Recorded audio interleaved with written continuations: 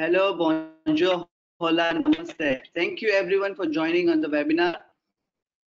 I'm really glad that all of you could make it to the webinar. Today, our focus of the webinar is going to be the impact of environment on the COVID-19 spread and how we can use technology to mitigate the spread of COVID-19. Along with that, of course, the presenter is also going to share in depth about Oizom, its offerings, solutions, and various applications that we work upon. I would like to take this opportunity to introduce my colleague Ayan Karmakar, who comes from a core environmental domain, to share in depth about the webinar and take this forward. Over to you, Ayan. Thank you, Jainam. Hello, everyone. Welcome to today's webinar. I'm a presenter today. My name is Ayan Karmakar, and thank you for the introduction. I do come from a core environmental engineering background. So today's webinar is focused upon sensor-based monitoring and how this technology can be used in mitigating the spread of COVID-19. Just a couple of instructions before we begin with our today's proceedings. For any questions, feel free to write them down in the chat box. So let's begin with a little intro about Oizom. I know most of our audience today are our allies and we have known each other for quite some time. We have done some business together. However, for the ones who are joining with us for the first time, I wish to spare a few minutes to make them aware about our products and solutions. So what is Oizom? You see, Oizom is an environmental IoT company offering data-driven environmental solutions for better decision making. Using our sensor-based hardware, we monitor various environmental parameters related to air quality, noise, odor, weather, and radiation. We have a global presence in across 10 countries like India, UK, Netherlands, Australia, and South America. Our vision is to empower industries with data-driven solutions for better decision-making while keeping environment at our core. And we aim to implement our environmental IoT solutions to 50 major cities by 2020. We are an ISO 9001 and 14001 certified company. We are in the part of the Make in India campaign, as our products are manufactured at our Ahmedabad facility in Gujarat, and our products are certified by CE, FCC, ROHS, PTCRB, and SASO.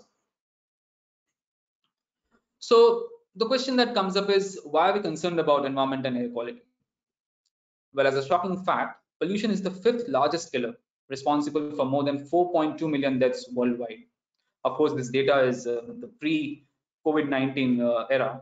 But coming back to the air pollution, 1.2 million deaths happen in India itself, where 9 out of 10 people breathe polluted air, which reduces 4 years from their lifespan. Well, you won't believe, but air pollution kills 3 times more people, more than even AIDS, TB, and malaria combined. So now my question is, what is stopping us to get deeper into this problem and solve it? I would say data. Yes, so data is the key to understand any complex problem. And today, there is a huge data vacuum when it comes to environmental data, because present solutions may be expensive, complicated, and a little labor intensive. So we developed a simple, cost-effective, and highly scalable solution for environmental data monitoring and analytics. The system is capable to monitor more than 30 different parameters, and the data is transmitted to our data analytics platform. These 30 parameters are mainly segmented into dust, gases, odorants, noise, radiation, and weather. Now, the data platform has features like actionable alerts, insightful reports, and predictive analytics. These alerts can also be integrated to automate various industrial systems. Further, this data can be published on an LED display, a TV, or a web platform. Now, our sensor-based CAA-QMS can measure more than 30 parameters, which include dust particulates like PM1, 2.5, 10, and 100, gases like SOx, NOx, carbon monoxide, oxygen, ozone, carbon dioxide, some odorants like hydrogen sulfide, ammonia, chlorine, formaldehyde, volatile organic compounds, and mercaptans. Some weather parameters like wind speed, wind direction, rainfall, fog, light intensity, temperature, humidity, and pressure. The noise levels and radiations like ultraviolet, infrared, and so on. Now, most of the gas sensors work on the principle of electrochemical sensing. You see, electrochemical sensors, they work by reacting to the target gas, generating an electrical output, which varies with the amount of target gas present. A few gaseous parameters work on the principle of NDIR, that is non-dispersive infrared, where each constituent gas is a sample and will absorb some infrared at a particular frequency. So most odorants are measured using the PID sensor, where a photoionization detector is used to detect the positive and negative ions. And the dust particulates are measured using the laser scattering principle. Also, our device is communication agnostic. So apart from GSM, Ethernet, and Wi-Fi, which most of the devices are connected to, our device can also communicate using Modbus, LoRa, and NB-IoT protocols. I'll just show you a short video which is aimed to get a little better clarity. Here is a state-of-the-art environmental monitoring solution by Oizom. It's a compact, ultra-low powered system which can work fully on solar power. It works continuously and sends various environmental data related to air pollution, odor, weather, noise, and radiation. Its patent-pending e-breathing technology makes it highly accurate compared to industry standards. It can do complete gas analysis by monitoring pollutants like carbon monoxide, nitrogen oxides, sulfides, ozone, ammonia, hydrocarbons, and many more. It counts every single particle present in the air sample using a highly accurate laser beam. It is capable of monitoring particulates of various sizes, ranging from 1 micron to 100 microns. A downward-facing Class 1 noise sensor is ideally positioned to capture environmental noise up to 140 decibels from various sources. As you can observe, the top-mounted pyranometer does solar radiation analysis by diffracting the light rays into UV, IR, and visible light spectrum.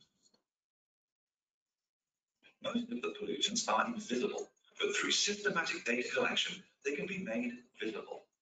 Oizom is committed to decipher hyperlocal environmental data and redefine natural resources, which are highly essential for our existence on Earth. So what sets us apart and puts us ahead in the market, you may ask? You see, our products are empowered with salient features like real-time data transfer, an all-weather-proof enclosure with IP63 certification, theft-resistant, tamper or vandalism-proof, fully compatible with solar power, and it has more than 8 different modes of communication, also with a battery backup which lasts up to 72 hours. Now, our flagship products are ambient air pollution monitoring system, that is the Pollutron, the ambient odor analyzer, that's OdorSense, ambient dust monitor, the Dustroid, and automatic weather station, that's WeatherCom.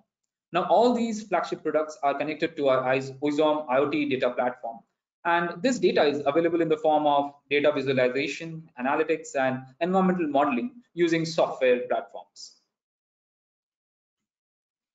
So in a span of just 4 years, we are present in more than 300 locations, monitoring the data that affects over 10 million people in around 10 global cities and across 10 countries. We are promoting 6 types of solutions using all the hardware and software products that we explained. We have implemented solutions for several applications, but at the moment, we are primarily promoting these 6 solutions.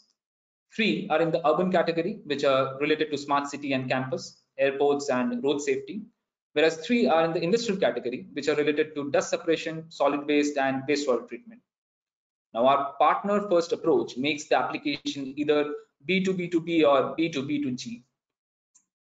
So now that I've shared a little bit about Oizom, let's address the elephant in the room. Yes, we're talking about the deadly coronavirus.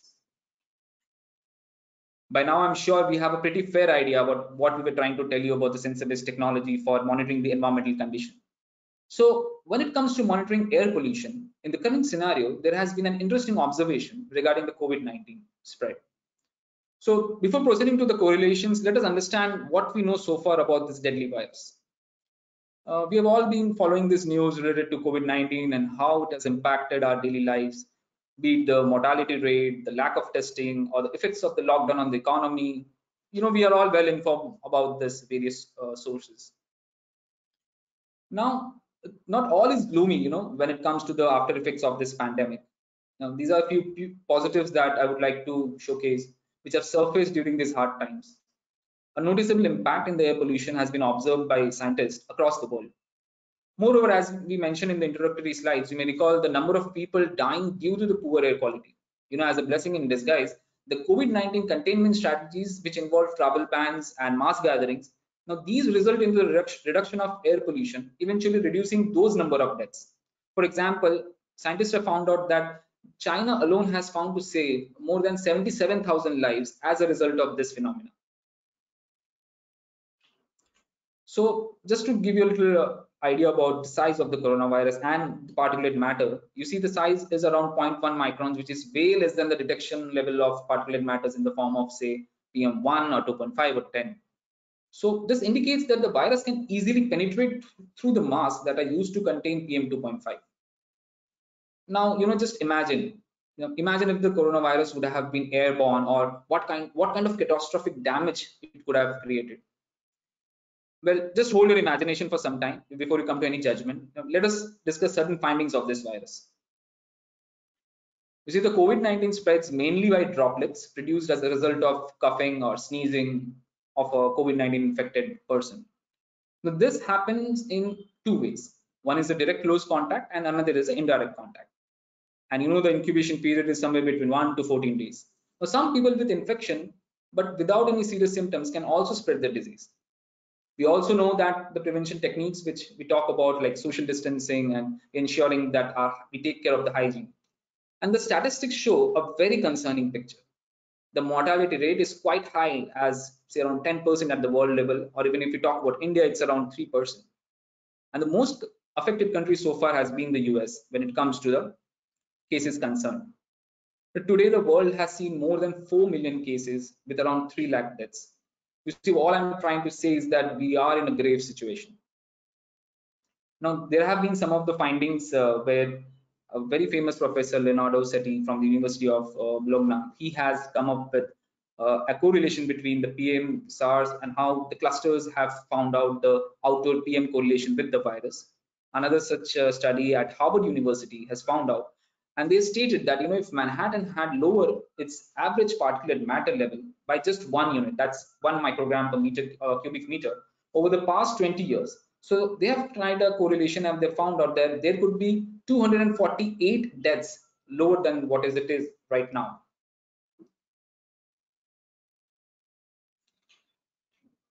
Here, there's a documentary which shows how some of the organizations are working. You see, this is from NHK Japan, where they're trying to identify with laser beams and high sensitivity camera and see the spread of these droplets when a person is talking or is coughing or breathing.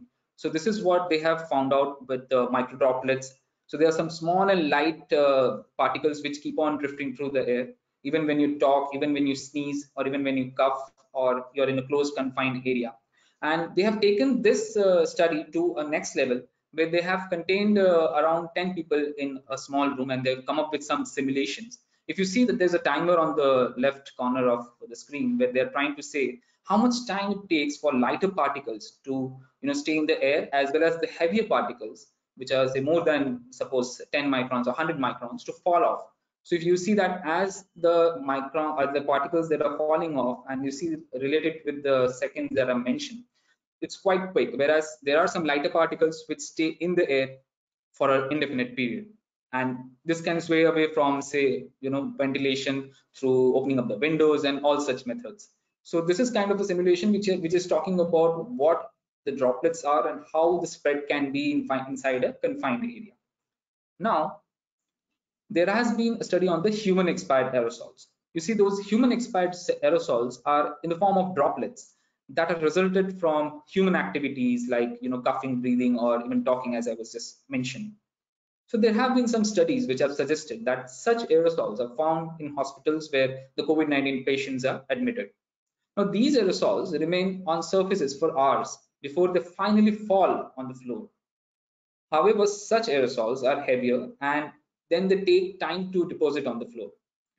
Particles of diameter of say 1 to 3 microns were found to be suspended for almost indefinitely. As you can recall in the simulations, the ones they were staying on the top or in the air, they were lighter particles, whereas particle sizes more than 100 microns that fell off in just 10 seconds.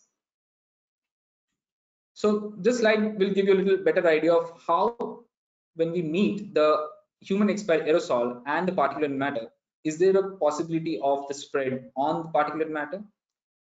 So the sizes of the virus and PM2.5 and PM10 are on your screen, and this can easily deposit or can take over the layers of those particles and then can contain on the virus spread. I'll just have a quick engagement session here. I'll ask you to fill up a poll. So you guys can please answer the poll and let us know what you feel about this question. We'll be a quick short poll when you can just select any one of the answers and we can have a quick engagement session here.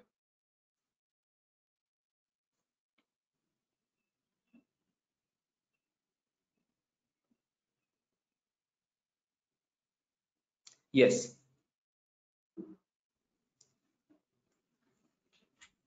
So now there are some correlations which have established between the long-term exposure and the mortality rates in the United States. You see, Harvard University, as I was explaining earlier, they saw that an increase in the PM 2.5 values by 1 microgram per cubic meter led to 15% increase in deaths. And we just discussed the death rate. It's simple mathematics to gauge what could it reflect. Similarly, Italian scientists have found out that correlations between high mortality rates and the pollution hotspots, they've considered it to be a cofactor, whereas some Italian scientists have correlated the particulate matter in the 10 micron size. Another study in London says that exposure to nitrogen dioxide and ozone for long term due to the vehicular pollution, they have created a persistent inflammatory damage, and this increases the risk of the infection because the virus attacks your respiratory tract. So now just what do we understand from all this? That there is a clear evidence to back the fact that the virus can be spread by particulate matters. In fact, these correlations have been identified which see more stress on identifying pollution hotspots. Also, we can connect the data with the health data and a historic data of how people have been exposed to these high polluting factors. So now I will just ask you to just go back a few minutes, recall what I told you to hold your imagination, and request you to continue with your imagination. Now this time, include all these facts and just try to imagine if the virus can be spread in the air via this particulate matter, how much the event can be catastrophic. So there are a lot of research articles which claim all these lengths. The findings may be preliminary, but definitely leaves us the question of its detrimental impact. Now, all this said, you may ask, how can we track or identify these hotspots? Look, is there a mechanism which helps us take preventive action? Look, to answer that, I would seek your prime attention for the next few minutes. At this moment, I would also request you to drop your questions and queries wherever you find out you're not able to get the fact. We will be happy to answer. Use the chat box. So moving on to the next slide, which is the prime one in this webinar. You see, this is the offerings on the environmental AI. So the AI is a street-by-street pollution mapping and source detection platform for the cities. Now, a map is always a very good medium to determine a region-specific spread of any matter, be it the air pollution or the virus. So here we have combined the data of the detected cases of the COVID-19 and superimposed it over a pollution heat map. Now, this when further correlated with the upwind and the downwind data, which helps us understand the possible spread over a specific region, in this case, a hotspot or a city. We have these maps across where we have identified these hotspots based on the detected cases. What we're trying to correlate is identifying those hotspots where the pollution is high in terms of, let's say, particulate matter 2.5 or 10. Now, let me give you a little brief on how we use this technology when it comes to the air monitoring network. The environmental AI is a street-by-street pollution mapping, as I was just mentioning, and the source detection platform for cities. Now, in this area, we try to correlate data from different sources, from source apportionment studies, where they take the historical data. Unlike that, this map will give you a real-time data monitoring, and every hour you can have a sense of what is going around. So if you see the picture, there are some data from the fire, there are some data from construction activities, there are some data from the industries. So all these can be mapped in a 100 by 100 resolution, which will then give an actionable insight for the authorities or any stakeholders to take actions upon. So this makes the whole process of understanding the hotspots and then identifying and then eventually take actions very efficient. So this is what environmental AI is all about. Feel free to ask questions about it. We'll be more than happy to discuss more about this platform separately. So All this is possible when there is a robust network to monitor the pollutants. So let me walk you through with some of our product offerings which will ensure the same. Now this is Pollutron, which has the capability of measuring particulate matter, that is PM10 and 2.5. Also other parameters like carbon monoxide, NO, NO2, SO2 and ozone, they're also measured in this Pollutron. In addition to this, there is light intensity, noise and weather parameters. And let's quickly have a different look of the versions that we offer with this, and also understand how this Pollutron works. So here are certain variations that we provide, where light is the basic version, where PM 2.5, 10, temperature, humidity, these are all measured in this, along with carbon monoxide and carbon dioxide gases. And this is recommended mostly for the general research purposes.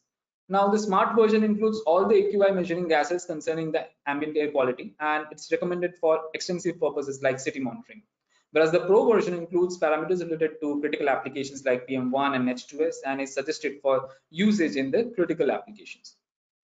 Unlike others, and we have a holistic solution where we also offer options and accessories in terms of wind speed direction, rainfall. So that gives a very holistic view of any city or any campus that you're trying to measure, along with the pollution data as well as these meteorological data.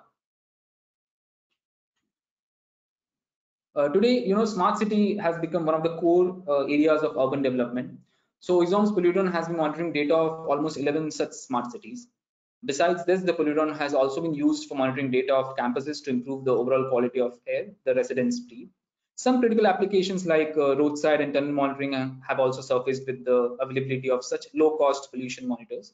Now, even airports have had initiatives for monitoring emissions by airplanes and their effects on the travelers. Another such product is Dustroid. We all often see these dust-laden activities going around us, especially in a country like India, where dust is a very pertinent issue. So activities such as mining and construction lead to spiking the concentration of particulates in the air. So Oizom's ambient dust profiler measures these concentration and works on active sampling method using a highly accurate laser beam. Also, for the measurement of particulate matter, we dehumidify the sample to nullify the effect on humidity on the measurement. So as Pollutron, we also have variants in Dustroid. So the Pro version is specifically designed for highly critical applications like industries, mining and construction, whereas the light version is ideal for urban monitoring. Others like the Pollutron and all our offerings, this is also a very holistic product where wind speed and wind direction helps you understand the flow of the air, and you can use it for modeling using some software platforms. Threshold limits can be set for construction and mining activities, and Dustroid becomes instrumental in governing such database decisions. Now, apart from known sources in construction and mines, there are quarries and seaports which are also prone to heavy dust-laden activities. So data gathered from Dustroid can help automate mist cannon, and which is used for dust suppression. Even for seaports, timely action can be taken by the authorities to curb the dust influenced by loading and unloading and other harbor activities.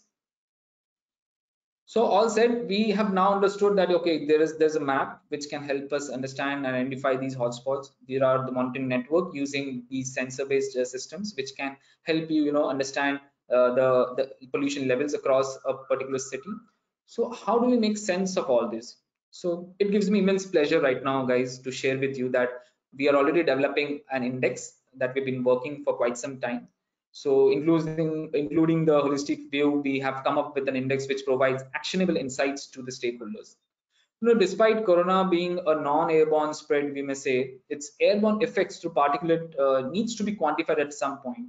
So this is the airborne COVID spread index which we're trying to work upon, which includes particulate matter concentration, the wind speed and direction, the detected cases in a specific region that we're talking about, and the historical air pollution data, which if you can relate to the earlier findings from the scientists, which they have found that long-term exposure can be a very, very key factor to this. But we are also open to collaborate with concerned people and research bodies, so we can help and we can make this whole index very useful for the stakeholders to take any actions based on this. This is another section that we're talking about. We spoke about how air is being a concern of it. Let me also take you some time to focus upon how water systems are also getting affected. So there are certain studies that have come up, they've emerged. where the CPCB, the governing body in India, has also cautioned the operation and maintenance workers in the sewage treatment plants that there are some traces that are found in the sewage systems. And in the Paris water body, they found some minuscule traces in the non-potable water. So we are also finding there are some findings in the water systems, maybe not in the pure or the drinking water systems, but also in the ones which are for non-potable uses. They're finding these traces which can also be which are alerting us at certain levels. So the municipal wastewater can be an indication of the COVID spread. Now, as we find traces of the virus in these sewer system, it becomes an aid to identify any asymptomatic patients in the region. So identifying such hotspots based on the data of virus trace can be useful to increase these testing frequency region-wise. So I'll just take a quick poll here, and I'd like you to answer this poll to have an understanding of whether you knew about this findings or not. And while we talk about the sewage systems and the treatment plants, let me also showcase some solution where we are working upon in the water systems. I'll just give a few seconds for you to finish the poll. Yeah. So this is something that we have worked about, where if you see closely in the map, the coronavirus spread can be identified during the hotspots, which I was just trying to tell you. And then we identify these hotspots based on that, and we can alert the medical system and the workers there to increase the frequency of testing there. So this can be a very robust method to help the workers in this. So as I was saying, since we are actively working in the water and the wastewater system, this is one product offering that we have, which is odor sense. We do seldom smell odors in our surrounding, and we fail to trace its sources. And majorly, we tend to ignore that and move on with our lives, and in the process, we fail to understand the gravity of the situation. So our odor monitoring solution, odor sense, help tracks harmful gases which are toxic and create an uncomfortable surrounding. Process improvements have also surfaced as a novel application while quantifying such odorful gases. Just like our other offerings, we also have bifurcated these variants. So with the light version, measuring gases such as ammonia or hydrogen sulfide is used, and this is well suited for applications pertaining to wastewater treatment plants. While solid waste landfills may be equipped with the smart version, and the most advanced version, that is Pro, which also measures formaldehyde and chlorine, is used for industrial applications. Again, this is also a very holistic view that we believe in, and we offer measuring wind speed and direction to assist for source tracking of these odors.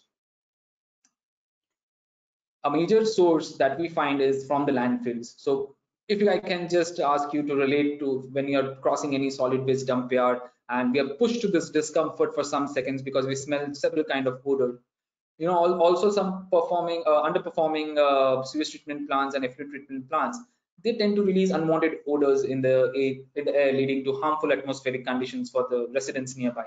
So this, when combined with the industrial odors, form a dangerous combination, sometimes leading to fatality. And odor monitoring in these cases proved to be an excellent assessment and helps in taking corrective actions. So we have spoken about the impacts of coronavirus, and this has been a hot topic these days, and obviously understandable because of the short and the long-term impacts this has had.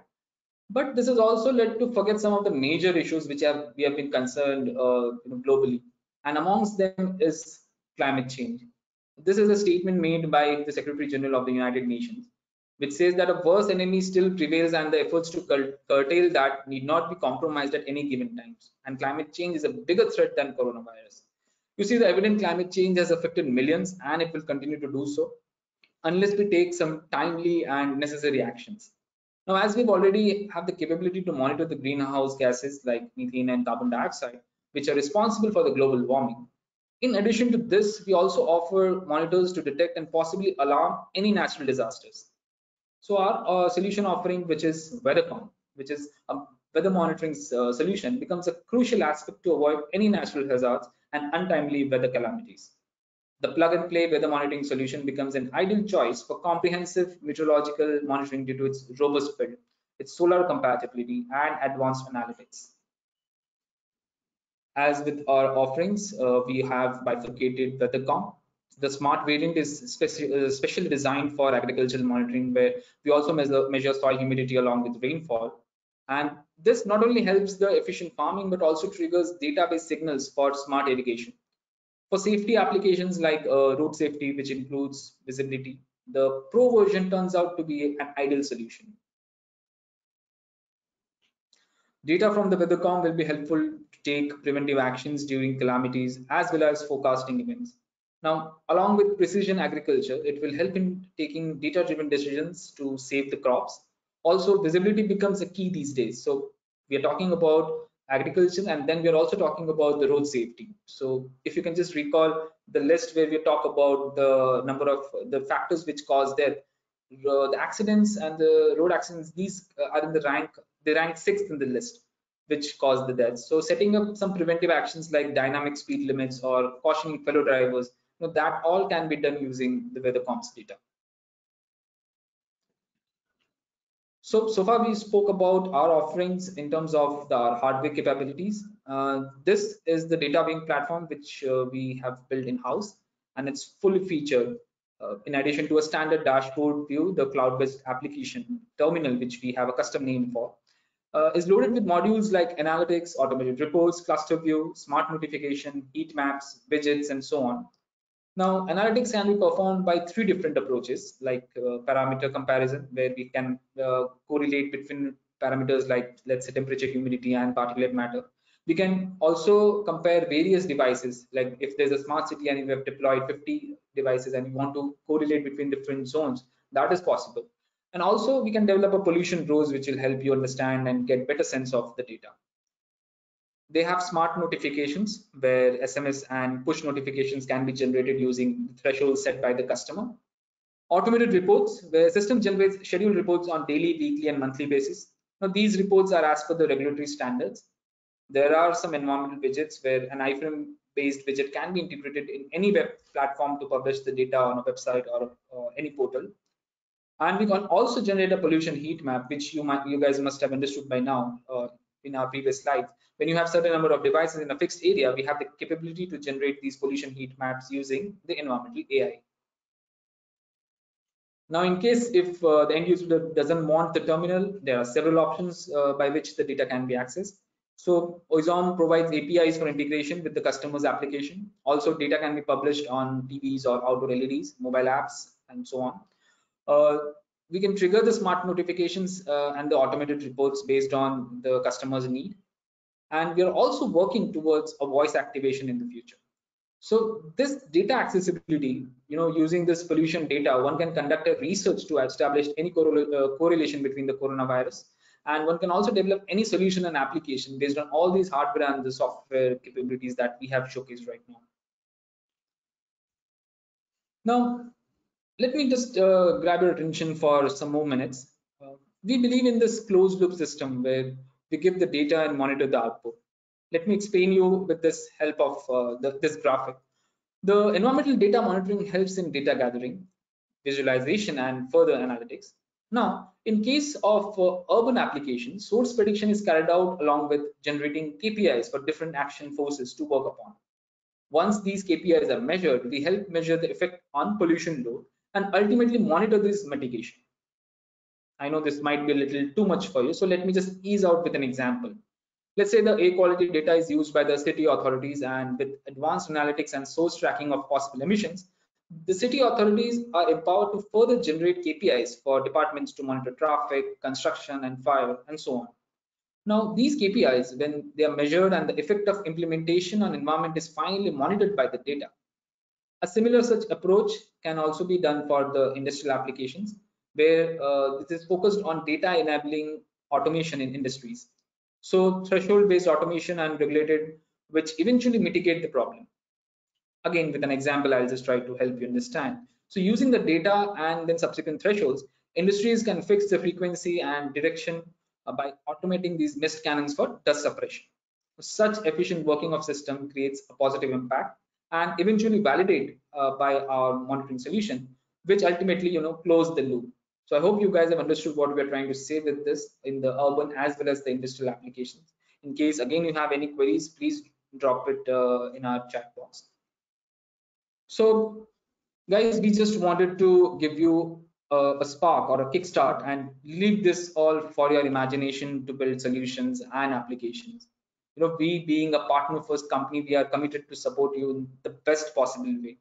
Now, in today's August gathering, though virtual, we have some brilliant minds amongst us. I'm sure they would have already started thinking in the direction that we are trying to talk to, where we are trying to work towards a sustainable future, one which is prepared to tackle such untimely biotax and empower the mankind to rise to the ashes.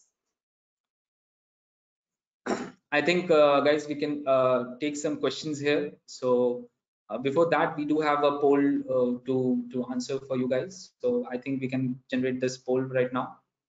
I'll give you a few seconds for you to answer this.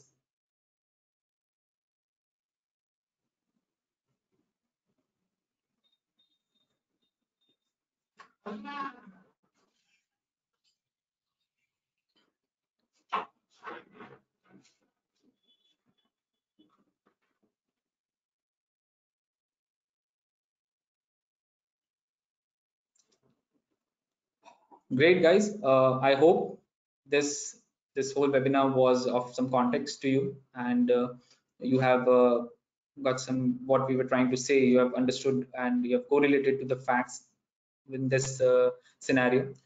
I hope you guys are safe and you take care of you and your family. So with this, I conclude today's webinar. But now I'll just hand over this stage to my colleague Janam. Janam, over to you.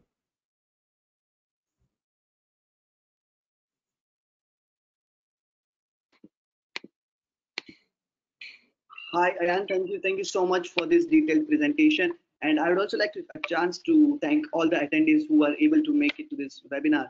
And thank you so much for joining us. I hope this entire webinar had given you some context, as Ayan said. And this is the first webinar that we've conducted at Oizom, and certainly this is the first of many. I'd like to apologize if there have been any errors. I believe there was a bit of an audio glitch in between, but we'll try to ensure that these small things are corrected in the future. If there are any questions that probably might not have popped up right away, but when you go back to your respective work and try to think about it, and there's something that might come up to you, we're always available. You can reach out to either me, Ayan, or Ankit, or whoever your respective account manager is with the questions, and we'll be more than happy to assist you. I believe the presentation was giving a in-depth or a descriptive information of how we can take actions to control and mitigate the global pandemic that's here upon all of us. But also, in addition to that, also various avenues where Oizom solutions can be offered. The webinar webinar was a recorded session, and it will be shared with everyone shortly. And also, along with that, I'd like to thank you once again, and we look forward to engaging with each and every one of you. Let's try to get on a call. Let's try to schedule a call, a meeting. Let's try to discuss and see what novel avenues we can explore together. And I'm certain together, we can pass through these tough times and look forward to doing great business with everyone and great research as well. Just as an end note, I would like to say that this webinar was just limited to what we are currently offering and what we think could be a potential offering. But if you have some ideas and would like to discuss together, this with monitoring and data acquisition, sky is the limit. There is so many things that we can do once we have significant data.